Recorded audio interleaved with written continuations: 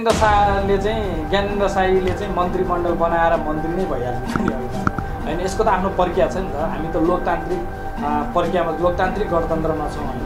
अब मेलोमेलो गर्ने यो ठ्याक्कै यही अनुहार भनेर त राज्यलाई थाहा छ बढी। कि अन्तर्राष्ट्रिय शक्तिले चक्कर गरेको नेपालमा? अब अन्तर्राष्ट्रिय शक्तिले त तपाईँ अब ग्राउन्ड दिएपछि जो पनि आएर खेल्ने त कुरा मुद्दै हाल्दाखेरि त 2-4 जना पक्कै पनि थुनिनुहुन्छ है।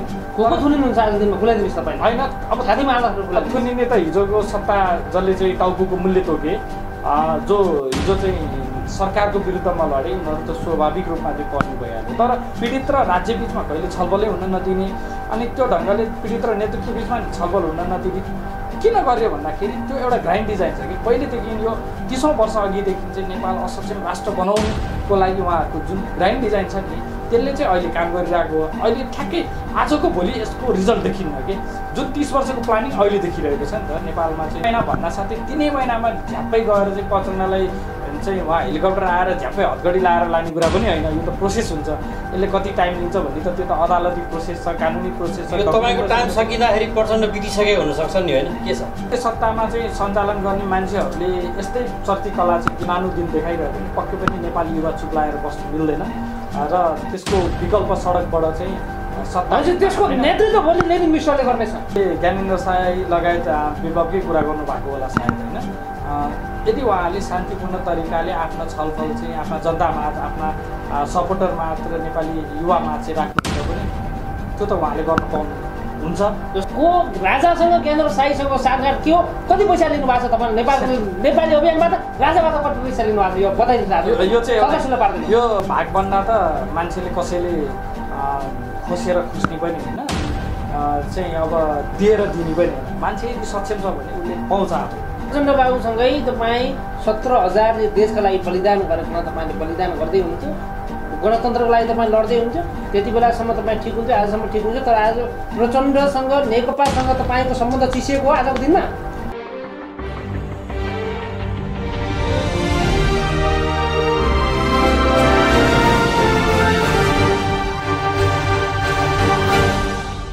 लेनिन बिष्टजी स्वागत छ यहाँलाई। हस् धन्यवाद। विशेष गरेर बाल सेनाको मुद्दालाई लिएर तत्कालीन माओवादी नेतृत्वलाई हेगसम्म पुर्याउँछु भनेर 3 महिने अल्टिमेटम दिनुभएको थियो। 3 महिना लगभग पुरा हुन लाग्यो।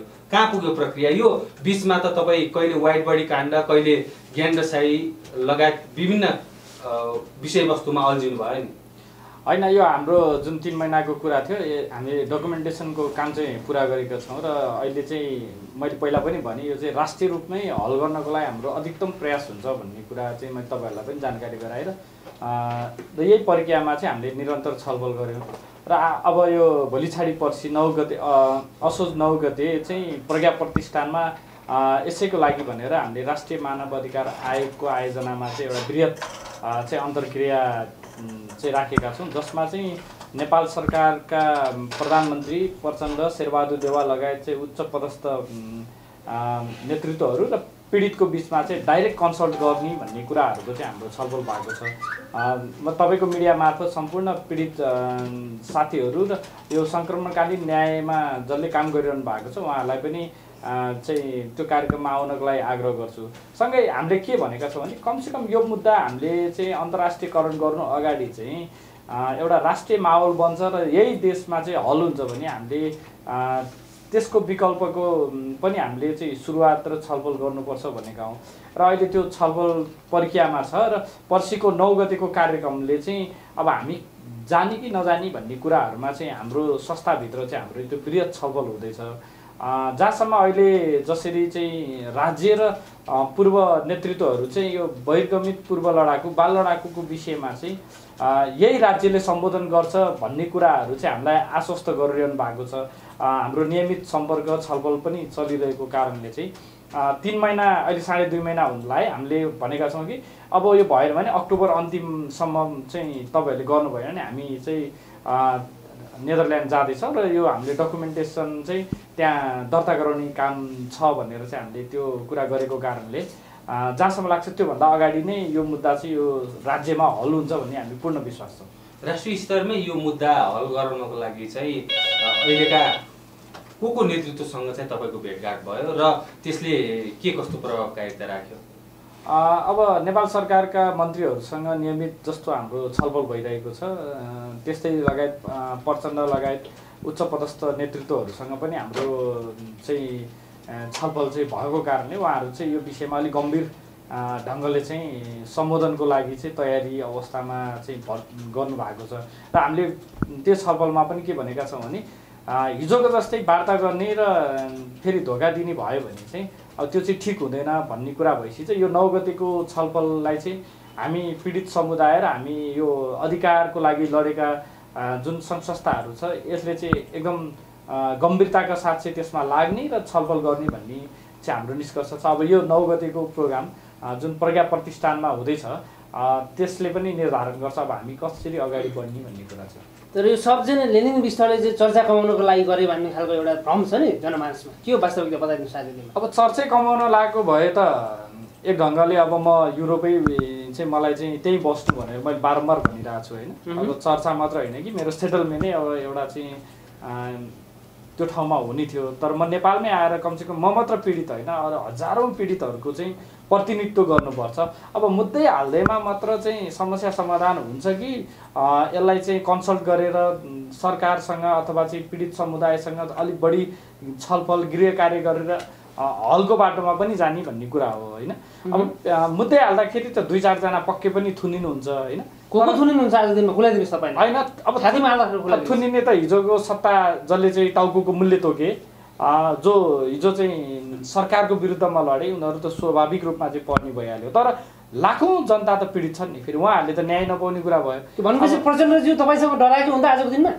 अब मसँग डराउने भन्दा पनि यो मुद्दा चाहिँ कमसेकम राज्यले हल गर्छ भन्ने उहाँले विश्वास दिनुभएको छ होइन।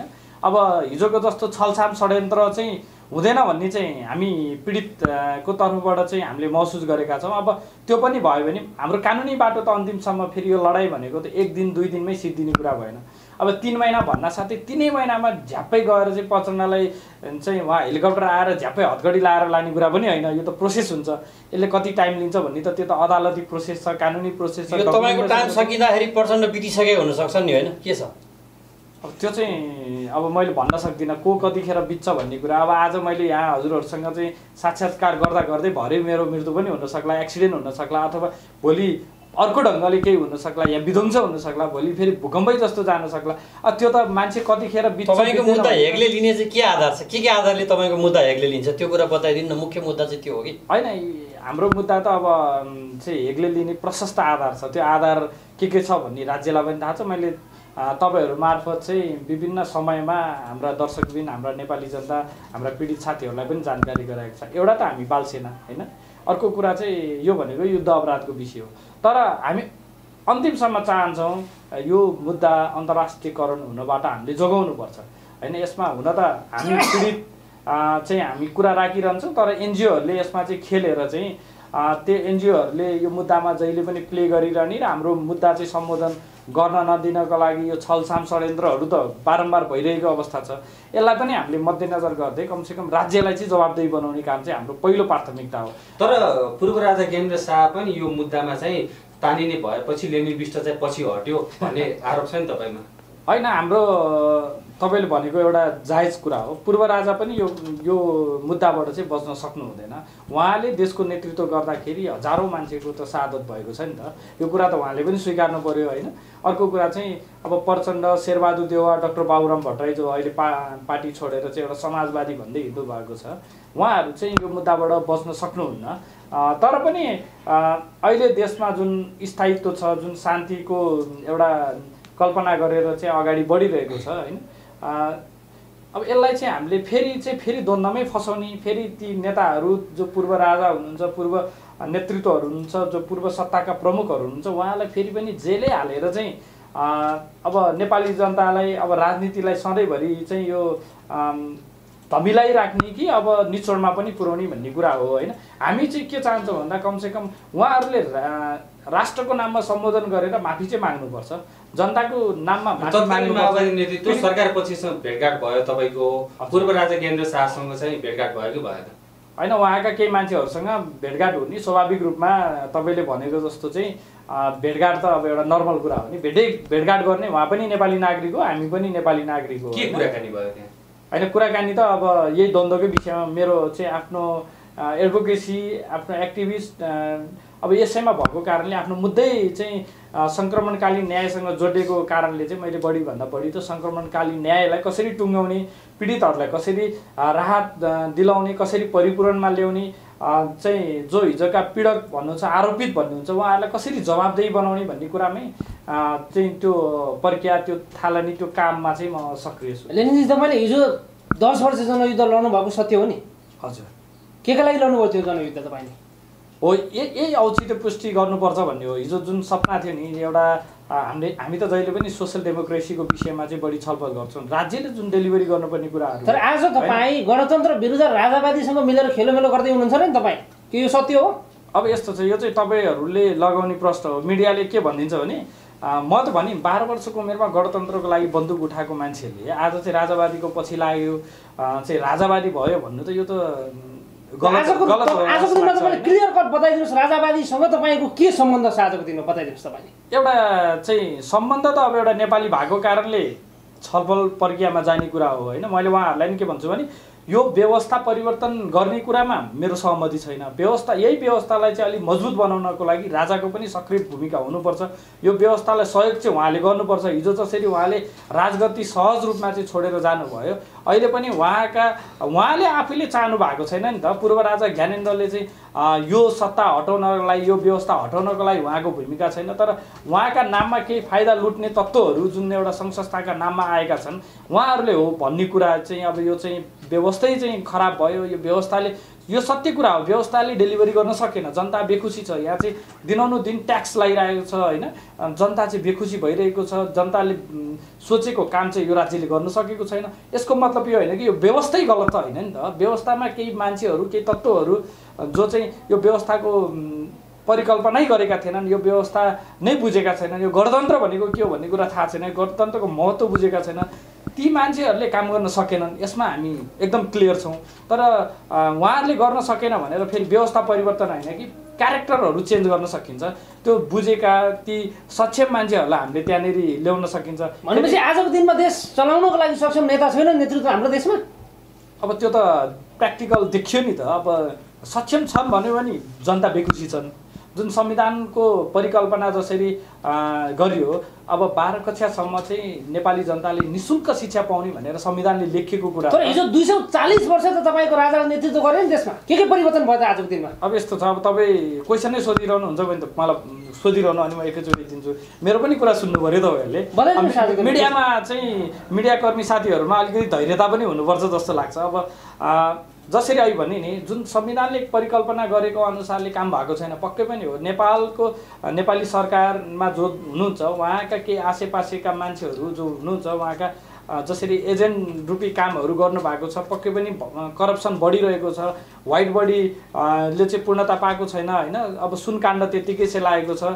नेपालमा हत्या हिंसा जसरी बाहिर आयो, यसको चाहिँ निर्मूल हुनलाई सुरक्षा दिन सकेको छैन। तर किन सकेन भन्ने कुराहरू पनि हामीले छलफल गर्नु पर्ला। उहाँहरूले सकेन भनेर फेरि हामीले चाहिँ यो व्यवस्थाको विषयमा जहिले पनि प्रश्न उठाइरहने कि त्यो व्यक्ति चाहिँ असक्षम भएको कारणले अर्को व्यक्ति ल्याउनु पर्ने हो त। त्यो व्यक्तिको विषयमा हामीले सोच्नुपर्ने हो। म चाहिँ तपाईँ मिडिया मार्फत चाहिँ नेपाल सरकार र सम्बन्धित पार्टीलाई चाहिँ आग्रह गर्छु कि कमसेकम असक्षम नेतृत्वलाई चाहिँ हटाएर सक्षम नेतृत्व चाहिँ पुनर्स्थापना गरेर जनताको डेलिभरीमा चाहिँ कमसेकम तपाईँहरूले ध्यान दिनुपर्छ। आजको दिनमा यदि तपाईँहरूले जनताको विषयमा ध्यान दिनु भएन भने तपाईँहरूमाथि ठुलो प्रश्न छ, इतिहासले प्रश्न गर्नेछ। यत्रो 17,000 मान्छे मरेर लाखौँ मान्छे विस्थापित भएर चाहिँ हजारौँ मान्छे चाहिँ बेपत्ता भएर लिएर आएको परिवर्तनमा चाहिँ आज चाहिँ केही सीमित मान्छेले मात्र मोजमस्ती गर्ने र जनताले त्यसको चाहिँ डेलिभरी नपाउने हो भने चाहिँ त्यसको औचित्य पनि उहाँले पुष्टि गर्नुपर्ने हुन्छ। यो इतिहासले खोज्छ। तपाईँले भने जस्तो सक्षम नेतृत्व आज कुन दुरमा लुकेर बसेको छ? आउनु पऱ्यो नि त मैदानमा, चुनावमा आउनु पऱ्यो, उठ्नु पऱ्यो, जनताको सेवा गर्नु पऱ्यो। अब चुनावमा हो, हामीले पनि यही भनेका छौँ। कमसेकम चाहिँ जनताले छानेको चाहिँ राष्ट्र प्रमुख हुनुपर्छ होइन। अब प्रधानमन्त्री चाहिँ जनताले सेलेक्टेड गरेको भोटिङ गरेको मान्छे चाहिँ आउनुपर्छ भनेर त हामीले भनिरहेका छौँ। तर यो राज्य संरचना के छ भने यो नेताको मात्र हातमा छैन नि त। यहाँ त आर्मीले आफ्नो छुट्टै शक्ति सञ्चालन गरिरहेको छ, पुलिसले आफ्नो छुट्टै शक्ति सञ्चालन गरिरहेको छ। यहाँ चाहिँ तपाईँ कर्मचारी तन्त्र हेर्नुभयो भने त्यही खालको ब्युरोक्रेसीले त उम्किन दिएको छैन। तपाईँ सबै इन्स्टिट्युसनहरू हेर्नुहुन्छ भने सबै राजनीतिक दलको चाहिँ भागभण्डामा चलेको छ र कर्मचारीले त्यसलाई खेलाइरहेको अवस्था छ। अनि त्यहीमा चाहिँ रुमल लिएर राजनीतिक दलका नेतृत्वहरू उम्किन सकेको छैन। हो, यसलाई चाहिँ परिवर्तन गर्नुपर्छ। यो ढङ्गले चाहिँ हामीले अगाडि चाहिँ सोच्नुपर्छ र छलफल चलाउनुपर्छ भन्ने। आज करप्सन भनिन्छ, खालि राजनीतिक दलको नेतालाई मात्र प्रहार गरिन्छ होइन। सबैभन्दा ठुलो करप्सन त कहाँ छ भन्दाखेरि नेपाली सेनामा छ, नेपाल प्रहरीमा छ होइन, तपाईँ कर्मचारी तन्त्रमा छ। तपाईँ आज हेर्नु त कर्मचारी एउटा सहसचिव उपसचिव भयो भने काठमाडौँमा चाहिँ 4-5 तलाको घर होइन, 10-12 आना घडेरी जोडिसकेको हुन्छ होइन, करोडौँ पैसा चाहिँ उसको ब्याङ्क ब्यालेन्स हुन्छ। त्यस विषयमा त चाहिँ हाम्रो छानबिनै हुन सकेको छैन नि, हामीले बोल्न सकेका छैनौँ। किन भन्दा कर्मचारीले काम गर्दैन भने फेरि तपाईँ हामी पनि त्यस्तै छौँ नि, उसले गर्दैन भने हाम्रो काम हुँदैन भनेर चाहिँ नेताहरू त सीमित केही मान्छे जस्तै तपाईँले मुठीमै गन्न सक्ने खालको नेता चाहिँ करप्टेड हुन्। तर सबै त्यो दलमा लागेको मान्छे सबै करप्टेड छन् त, सबै मान्छे इमान्दार पनि छैनन्। यसको मतलब चाहिँ फेरि सबै इमान्दार भनेको हो त्यो करप्टेड मान्छेलाई चाहिँ कारवाही गर्ने हो। तर इमान्दार मान्छेलाई अगाडि बढाएर ती तमाम यो चाहिँ कर्मचारी तन्त्रहरूको चाहिँ एउटा चाहिँ छुट्टै रूपमा छलफल गरेर व्यवस्थापन चाहिँ गर्नुपर्ने आजको आवश्यकता हो। त्यसमा चाहिँ अहिलेको गणतान्त्रिक सरकार जसले हामी चाहिँ गणतन्त्रको लागि लडेका भन्छौँ, यिनीहरू चुकेको हुन्, यिनीहरूलाई चुकेको होइन भन्न मिल्दैन। तर उहाँहरूले अझै पनि ध्यान दिनुपर्छ र यो ढङ्गले अगाडि बढेन भने चाहिँ देशै रहन्छ कि रहँदैन भन्ने स्थितिसम्म आइसकेको अवस्था छ। तपाईँ देश कसरी रहँदैन आजको दिनमा बताइदिनुहोस्। यस्तो छ, 1966 देखि चाहिँ अमेरिकाले के गर्यो भन्दाखेरि नेपाल चाहिँ असफल राष्ट्र हुँदैछ भन्दै त्यहाँको पब्लिक मिडियाहरूमा होइन, त्यहाँको एनजिओ थ्रो चाहिँ एकदम चाहिँ बाहिर लिएर आइरहेको अवस्था थियो। त्यो अवस्थामा नेपालमा जनयुद्ध पनि भयो होइन। अनि त्यसले के गर्यो भन्दा उसको इन्स्टिट्युसनहरूले चाहिँ नेपाललाई चाहिँ असक्षम राष्ट्र बनाउनको लागि युरोपियन लबीहरू अमेरिकन लबीहरूलाई एकदम हाबी गर्यो नि त नेपालमा।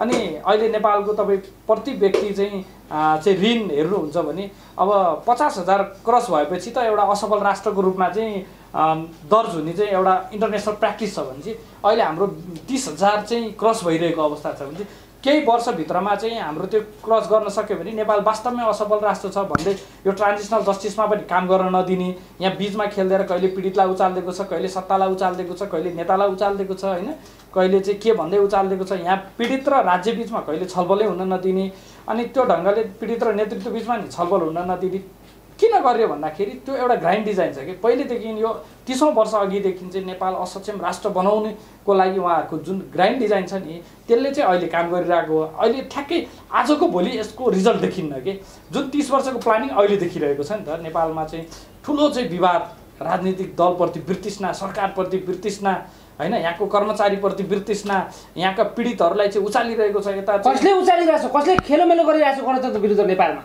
खुलाइदिनुहोस् तपाईँले, यति थाहा रहेछ नि त तपाईँलाई। अब यो खेलोमेलो गर्नेको ठ्याक्कै यही अनुहार भनेर त राज्यलाई थाहा छ बढी। के अन्तर्राष्ट्रिय शक्तिले चलखेल गरेको हो नेपालमा? अब अन्तर्राष्ट्रिय शक्तिले त तपाईँ अब ग्राउन्ड दिएपछि जो पनि आएर खेल्ने त कुरा भइहाल्यो। हामी चाहन्छौँ कि नेपाल सरकारले त्यो ग्राउन्ड नदियोस् कसैलाई। यदि नेपाली नागरिक हामी हो भने हामीसँग डाइरेक्ट छलफल चाहिँ नेपाली सरकारले गर्नुपर्छ र नेपालका नेताले हामीसँग छलफल गरेर सोलुसनको बाटो चाहिँ पहिलाउनुपर्छ भन्ने हो। अब फेरि पनि उहाँहरूले चाहिँ उहाँहरूको उद्देश्य नेपाललाई नै असफल राष्ट्र बनाउने हो भने त उहाँहरूले फेरि त्यस्ता खालका तत्त्वहरूसँग चाहिँ छलफल गरेर चाहिँ अगाडि बढाउनु हुन्छ जस्तो लाग्छ मलाई। भनेपछि लेनिनजी जस्तो पछिल्लो समय तपाईँको भाषणहरू, तपाईँको अभिव्यक्ति सुन्ने भनेदेखि तपाईँले पब्लिकमा गएर के भन्नुभएको छ भने यदि अरिङ्गालहरूले ज्ञानेन्द्र साईलाई आक्रमण गर्छ भने 5,000 बाल लडाकुहरूले हात बाँधेर बस्ने छैन भन्नुभएको छ। के हो तपाईँहरूको आपसी सहमति र यो किन गरिँदैछ यस्तो बताइदिनुहोस् न। आजको दिनमा तपाईँ ज्ञानेन्द्र साईको सुरक्षा गर्दै हुनुहुन्छ नि त, यो सत्य हो? पूर्व लडाकु सुरक्षा संयन्त्र हो यो चाहिँ तपाईँहरूले मिडियाले हामी एउटा भन्छौँ अनि एउटा टपिक राखिदिएर चाहिँ त्यो भाइरल बनाउने एउटा काम छ नि। भाइरल हुने त तपाईँहरूको इन्ट्रेस्ट होइन, मिडियाले बनाइदियो होला। यसमा चाहिँ तपाईँहरूले पनि अलिक गम्भीर भएर सोच्नुपर्छ। तपाईँले खुल्ला भन्नुभएको छ जसरी ज्ञानेन्द्र साईको साथमा हामी साथी कुटेर भन्नुभएको छ। बानेश्वरमा मैले भनेको छु कसैको मौलिक हक हनन हुन्छ भने चाहे पूर्व राजा ज्ञानेन्द्रको होस् चाहे हिजोका दुश्मन हुन्, यदि नेपाली नागरिक हुन् भने जुन संविधानले मौलिक हकको कल्पना गरेको छ नि, स्वतन्त्र रूपमा बोल्न पाउने, स्वतन्त्र रूपमा चाहिँ सभा सम्मेलन गर्न पाउने, शान्तिपूर्ण तरिकाले छलफल गर्न पाउने, माथि कसैले कुठाराघात गर्छ र कसैले हस्तक्षेप गर्छ भने त्यसको लागि हामी उहाँहरूको साथमा छौँ भनेका हौँ। ज्ञानेन्द्र साईलाई जसरी उहाँलाई चाहिँ जिल्लामा प्रतिबन्ध लगाए हो, त्यसको विरुद्धमा हामी हो नि त। उहाँहरूले किन लाउने? यदि नेपालको संविधानले चाहिँ मौलिक हक सुनिश्चित गरेको छ भने त्यो मान्छेहरूलाई चाहिँ म राष्ट्रिय युवा सङ्घलाई चाहिँ आग्रह गर्न चाहन्छु, तपाईँको मिडिया मार्फत उहाँलाई भन्न चाहन्छु कि तुरुन्त त्यस्ता व्यक्ति मार्फत छानबिन गर्नुहोस्। यदि उहाँले वास्तवमा यो संविधानलाई मानेको हो भने चाहिँ उहाँहरूलाई कारबाही गर्नुपर्छ र कुनै पनि व्यक्तिले स्वतन्त्रपूर्वक बोल्नको लागि चाहिँ त्यहाँ कुण्ठित गरिन्छ, त्यहाँ चाहिँ हस्तक्षेप गरिन्छ भने त्यहाँ चाहिँ सही हुँदैन। त्यहाँ चाहिँ ज्ञानेन्द्र साई मात्र होइन, चाहे त्यहाँनिर कुनै पनि एउटा सामान्य नागरिकलाई पनि त्यहाँ चाहिँ हस्तक्षेप गर्ने, बन्देज गर्ने, त्यहाँ चाहिँ प्रतिबन्ध गर्ने काम गर्छ भने नेपालको मौलिक हक विरुद्ध चाहिँ कुनै पनि निकाय जान्छ भने त्यसको साथमा हामी छौँ भनेका हौँ। तर यसको मतलब यो होइन कि अब ज्ञानेन्द्र साईजीले जहाँ जहाँ भाषण गर्न जानुहुन्छ त्यहाँ चाहिँ फेरि पूर्व लडाकुले चाहिँ सुरक्षा दिएर चाहिँ त्यो भाषण गर्ने भने होइन। जुन ठाउँमा चाहिँ उहाँलाई चाहिँ प्रतिबन्ध लगाएको छ नि हो, यसको विरुद्धमा चाहिँ उहाँलाई हाम्रो सपोर्ट हो। प्रतिबन्ध कसैलाई पनि लाउन पाइँदैन, चाहे लेनिन बिष्ट होस्, चाहे ज्ञानेन्द्र साई होस्, चाहे ज्ञानेन्द्र शाह नै किन नहोस्। भोलिको दिनमा सरकारले प्रतिबन्ध लगायो भने तपाईँहरू के गर्नुहुन्छ? आज त तपाईँको पार्टीको सङ्गठनले लागेका छन् प्रतिबन्ध। होइन, सरकारले पनि कि त यो मौलिक हकै दिएको होइन भनेर संविधान कोल्याप्स गर्नु पर्यो। यदि संविधानमा छ भने त यो सरकारको विरुद्धमा पनि त हामीले जान्छौँ नि। तर जसले गणतन्त्र, जसले चाहिँ देशको संविधानभन्दा माथि गएर खेलोमेलो गर्छ भने त्यसलाई प्रतिबन्ध लगाउनुपर्छ कि पर्दैन आजको दिनमा? अब मलाई जहाँसम्म लाग्छ तपाईँले ज्ञानेन्द्र साई लगायत विभागकै कुरा गर्नुभएको होला सायद, होइन? यदि उहाँहरूले शान्तिपूर्ण तरिकाले आफ्नो छलफल चाहिँ आफ्ना जनतामाझ, आफ्ना सपोर्टर मात्र नेपाली युवामा चाहिँ राख्नुहुन्छ भने त्यो त उहाँले गर्न पाउनु हुन्छ। जस्तो कि तपाईँको ज्ञानेन्द्र साईको प्रत्येक कार्यक्रममा तपाईँ भाषण दिँदै हिँड्नुहुन्छ भनेपछि ज्ञानेन्द्र साईलाई कसले सञ्चालन गर्यो? राजाले सञ्चालन गरेको छ भनेर प्रमाणहरू आम जनतामा यो भ्रम छ नि। के हो वास्तविकता? तपाईँको राजासँग ज्ञानेन्द्र साईसँग साँठगाँठ के हो? कति पैसा लिनुभएको छ तपाईँले नेपाली अभियानबाट? राजाबाट कति पैसा लिनुभएको छ यो बताइदिनुहोस्। यो चाहिँ यो नेपाली जनतालाई होइन कि यो मिडियालाई अलिक बढी भ्रम छ, होइन? म प्रत्येक कार्यक्रममा गएको भन्ने कुरा चाहिँ यो होइन। म जम्मा एउटा कार्यक्रममा, त्यही पनि यो मौलिक हक हनन भएको विषयलाई लिएर मात्र म उहाँसँग चाहिँ बानेश्वरमा गएर चाहिँ यो मौलिक हक हनन हुँदा चाहिँ चाहे नेपाली सेना, चाहे नेपाल पुलिस, चाहे जनमुक्ति सेना, चाहे बहिर्गमी जनमुक्ति सेना चाहिँ चुप लागेर बस्दैन। किन भन्दा हामी त्यही मौलिक हकको रक्षाको लागि, नेपालको संविधानको रक्षाको लागि भनेर चाहिँ नेपाली जनताले अधिकार पाउनुपर्छ भनेर चाहिँ त्यो ढङ्गले लडेको एउटा चाहिँ शक्ति भएको कारणले चाहिँ हामीले चाहिँ त्योमा चुप लाग्नु मिल्दैन। अर्को कुरा तपाईँले भन्नुभयो उहाँ अब कोबाट परिचालित हुनुहुन्छ, के हुनुहुन्छ, त्यो उहाँको कुरा हो। म उहाँको सङ्गठनमा त छैन नि त, म उहाँको पार्टीको मान्छे पनि होइन, म उहाँको अभियानको मान्छे पनि होइन। त्यो ढङ्गले चाहिँ मलाई उहाँले पैसा दिइरहनु पर्छ जस्तो पनि लाग्दैन। अर्को कुरा चाहिँ मैले आजको दिनसम्म चाहिँ कुनै पनि अन्तर्राष्ट्रिय सङ्घ संस्था र पूर्व राजाको कुनै पनि व्यक्तिसँग चाहिँ पैसा लिएको छैन। त्यो कुरा तपाईँहरूलाई जानकारी होस् र नेपाली जनतालाई त थाहा नै छ, होइन? मेरो ब्याङ्क एकाउन्टदेखि सबै हेऱ्यो भने त राज्यसँग सुरक्षा संयन्त्र छ, होइन? तपाईँहरू त मिडियालाई त झन् बढी थाहा हुन्छ, किन भन्दा भित्रको कुरा झन् खोजेर ल्याउने तपाईँहरूलाई जुन बानी छ त्यो कुरा त झन् चाँडो हुन्छ। आज तपाईँहरूले पैसा लिएको थाहा पाएको भए क्वेसन अर्को आउँथ्यो होला, होइन? तर यो नलिएको कारणले तपाईँको क्वेसन जायज छ। भनेपछि हिजो तपाईँसँगै प्रचण्ड बाबुसँगै तपाईँ 17,000ले देशका लागि बलिदान गरेकोमा तपाईँले बलिदान गर्दै हुनुहुन्थ्यो, गणतन्त्रको लागि तपाईँ लड्दै हुन्थ्यो। त्यति बेलासम्म तपाईँ ठिक हुन्थ्यो, आजसम्म ठिक हुन्छ। तर आज प्रचण्डसँग, नेकपासँग तपाईँको सम्बन्ध चिसिएको हो आजको दिनमा? यस्तो हुन्छ, यो राजनीतिमा जायज माग, जनताको माग किन चिसियो? के तपाईँको भागमा नपुगेको हो? तपाईँलाई नपुगेको मागहरू? सत्ता जहिले पनि क्रूर हुन्छ, सत्ता जहिले पनि चाहिँ जनताले मुद्दा नउठाओस् भन्ने चाहन्छ। तर हामी त जनताको लागि, आफ्नो अधिकारको लागि त सधैँ मुद्दा उठाउँछौँ। त्यही भएर सत्तासँग चाहिँ जनता कहिले पनि चाहिँ सम्बन्ध राम्रो हुँदैन, होइन? अझै हामी जस्तो चाहिँ एउटा एक्टिभिस्टहरूको सम्बन्ध त सत्तासँग जहिले पनि दूरी जहिले बढिरहन्छ। किन भन्दा हामी त्यो कुरा मागिरहन्छौँ जुन सत्ताले संविधानमा चाहिँ दिनुपर्छ भनेर ग्यारेन्टी गरेको डेलिभरी गर्ने कुरा चाहिँ त्यो सत्ताले गर्दैन। त्यही भएर उहाँहरूले अब सम्बन्ध चिसिने र तात्तिने भन्ने हुँदैन। हाम्रो कुरा हामीले राखिरहने हो, उहाँहरूले डेलिभरी गर्ने कुरा उहाँहरूले गर्नुपर्छ, उहाँहरूको दायित्व हो नि त। जनताको भनाइ छ नि तपाईँको प्रचण्डले चाहिँ लेनिन बिष्ट जस्ता कमान्डरहरूको नेतृत्वहरूको माग सम्बोधन नगरेको हिसाबले उनीहरूलाई भागभण्डा नपुर्याएको खण्डमा उहाँहरूको विरोध आवाज आएको भन्ने छ नि। अब भागभण्डा त मान्छेले कसैले खोसेर खोस्ने पनि होइन, चाहिँ अब दिएर दिने पनि होइन। मान्छे यदि सक्षम छ भने उसले पाउँछ आफै होइन। अर्को कुरा चाहिँ प्रचण्डले भन्दैमा फेरि सबै कुरा हल हुने भयो त प्रचण्डले चाहिँ यो नचाहेको त पक्कै पनि होइन होला नि त। यो तमाम मुद्दा चाहिँ उठिरहनु पर्चण्डकै मेरै मात्र विरोध भइरहोस् भन्ने त उहाँले चाहेको पक्कै पनि होइन होला होइन। त्यो ढङ्गले चाहिँ मैले बुझेको छु। अर्को कुरा चाहिँ के छ भन्दाखेरि चाँडोभन्दा चाँडो यस्ता मुद्दाहरू हल गर्नुपर्छ। यो चाहिँ राज्य हाम्रो अभिभावक हो, राज्यले त्यो अभिभावकको त ग्रहण गर्नुपर्छ। केही चाहिँ अब यो बिचमा बसेर ब्रोकरहरू भन्छु म चाहिँ उहाँहरूलाई, त्यो ब्रोकरहरूले खेलिरहेको अवस्थामा चाहिँ पक्कै पनि सत्य सूचना राज्यसँग चाहिँ पुगेको छैन र जहिले पनि राज्यसँग हाम्रो टसल हुने कारण चाहिँ यहाँनिर हो। हामी चाहिँ के चाहन्छौँ भन्दा कमसेकम यो सत्य सूचना उहाँहरूले लिएर राज्यले चाहिँ यस्ता मुद्दाहरू सम्बोधन गर्नुपर्छ र नेपाली जनताको पक्षमा राज्य हुनुपर्छ। अहिले चाहिँ राज्य नेपाली जनताको पक्षमा नभएको जस्तो हामीलाई महसुस भएको छ। चाहिँ हामीलाई लाग्छ कि राज्य चाँडै यसमा चाहिँ विचार गरेर अब नेपाली जनताको पक्षमा काम गर्छ होला भन्ने हामी चाहन्छौँ। अन्त्यमा जस्तो कि लेनिनजी तपाईँ जस्तो राज्य सत्ता नसक्चे भोलिको दिनमा युवाले सडकबाटै सरकार हाल्ने अनि नेतृत्व लिने भनेर अहिले चाहिँ जुन कुराहरू उठिरहेको छ, तपाईँ के भन्नुहुन्छ? अब यो देश बन्नको लागि के गर्नुपर्छ अन्त्यमा छोटकर्मी बताइदिनुहोस्। होइन, अब राज्य सत्तामा चाहिँ सञ्चालन गर्ने मान्छेहरूले यस्तै चर्ती कला चाहिँ दिनानुदिन देखाइरह्यो भने पक्कै पनि नेपाली युवा चुप्लाएर बस्नु मिल्दैन र त्यसको विकल्प सडकबाट चाहिँ सत्ता त्यसको नेतृत्व भोलि लेनिन बिष्टले गर्नेछ। पक्कै पनि अब नेपाली जनताले चाहिँ लेनिन बिष्टले चाहिँ नेतृत्व गर्न सक्छ भन्ने उहाँहरूलाई विश्वास लाग्यो भने लेनिन बिष्ट किन चुप लागेर बस्छ? हिजो पनि चाहिँ बोलेकै हो, हिजो पनि क्रूर सामन्तवादको विरुद्धमा चाहिँ लडेकै हो।